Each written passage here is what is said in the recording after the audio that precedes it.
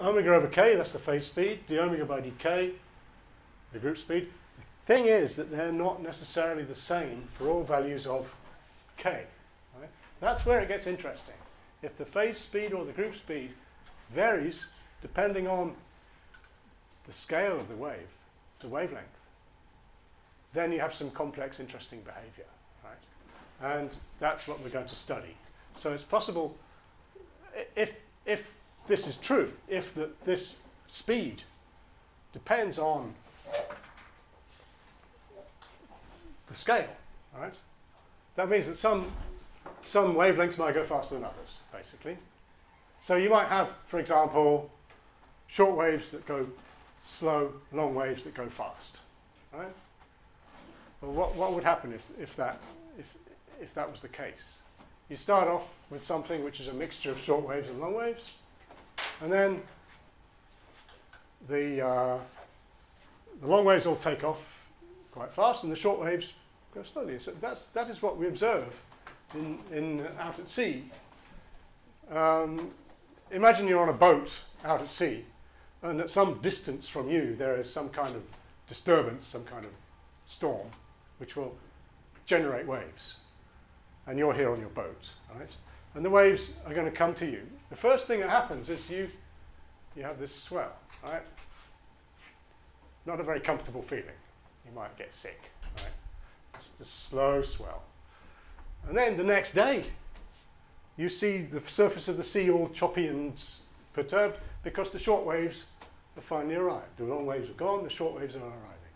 Because the long waves go faster than the short waves. That is dispersion, okay? If on the other hand, you have a system where the short waves and the long waves go at the same speed, then, well, what is it? It's the omega by dk equals omega over k. You have a linear relationship between omega and k, right? So in that case, everything collapses. You have a phase speed which is equal to the group speed, which is independent of frequency and wavelength. Right? Now that system there is called non-dispersive. So if you have a dispersion relation which is linear, then that can be described as non-dispersive. Linear and passes through the origin. Right? That can be described as non-dispersive. Non-dispersive, all wavelengths go the same speed, all frequencies go the same speed, and the phase speed is the same as the group speed. Right? That's your non-dispersive wave. Right, so here's a diagram which is called a dispersion diagram.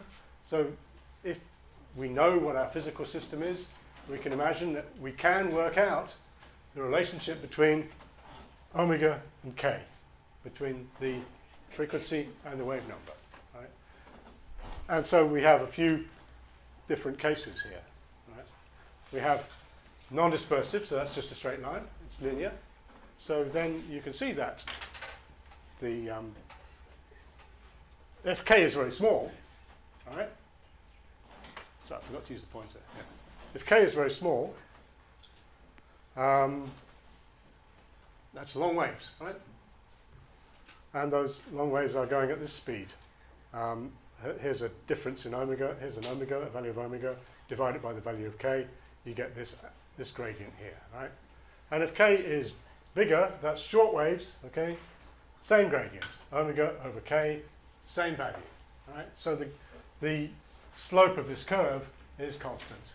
So, and if you divide omega by k, you'll always get the same value, and it'll be equal to the slope of this curve, which is also equal to the group speed. d omega by dk is the slope of this curve. Right? If you have a dispersive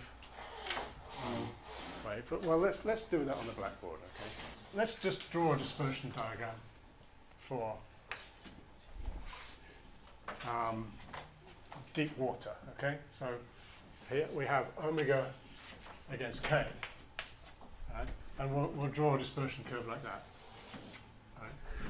So, as I said, if k is small, then k is 2 pi over lambda, right? 2 pi over the wavelength. So if k is small, lambda is big, so these are long waves, okay? Long waves. And if k is big, then we have short waves. Right? And so, what we're looking for is the value of omega over k. That's the phase thing, right?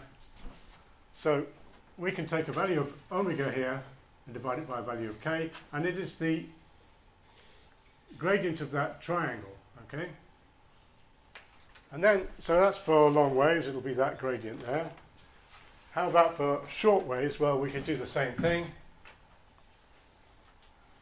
It's this triangle here. Whoops. Right? So it's the slope of that sector there, which will give you the phase speed. So you can see the phase speed is changing.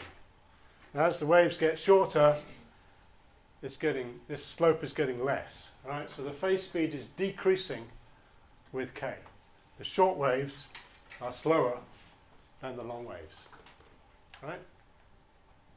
How about the group speed? What is the group speed going to give us in this situation?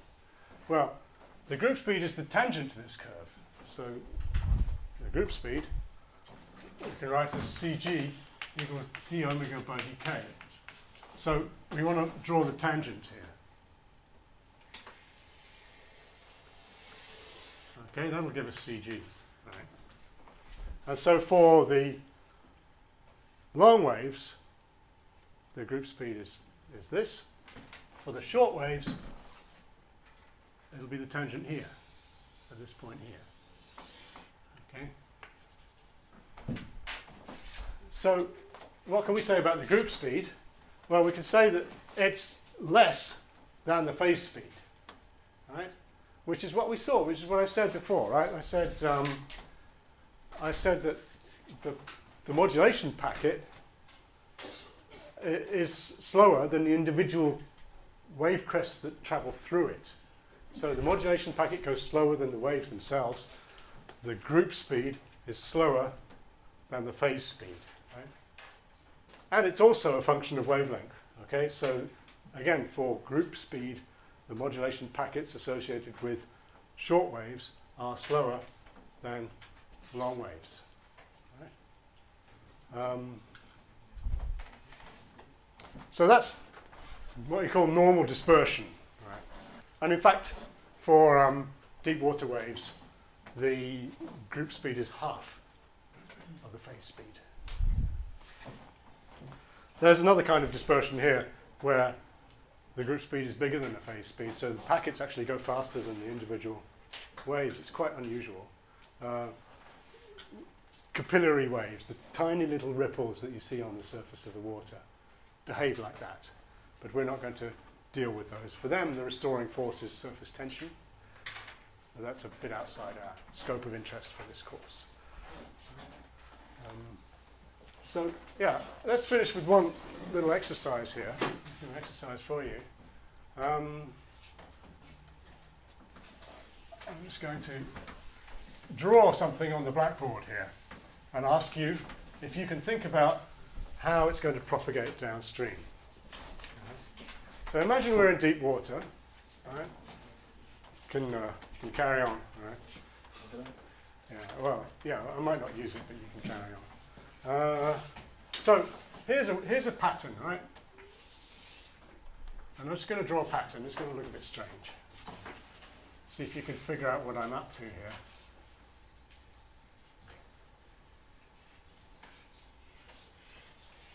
So let's say that pattern, that's our initial pattern. And it's going to propagate downstream, right, in deep water. So it's going to propagate this way. Who wants to come and draw what it's going to look like later as it goes when it's downstream? Anybody got an idea? Don't be afraid of the camera. I'll just edit it out. Don't worry. Just leave it running. So what we've got here is a combination of a slow signal and a fast signal. So the idea is that the slow signal will go faster, and so it will be separated like this, and the faster signal will trail along behind. So it'll end up looking like that. So that's a kind of idealized invention but it illustrates this phenomenon of dispersion. Right? Dispersion is when you have a complex pattern which is made up of different wavelengths, and then as it propagates, they get dispersed, they get separated. Right? So the long wave gets separated from the short wave. That's dispersion. And the advantage of having a system that's non-dispersive, because so we will study in this course some waves which are non-dispersive, some systems that are non-dispersive. The advantage of that is that if you have a pattern, then that pattern will be maintained as it propagates. Okay? So that makes it, in geophysical data, that makes it easier to follow features. If they're acting non-dispersively, you can see them moving. If they're dispersing, then they get lost.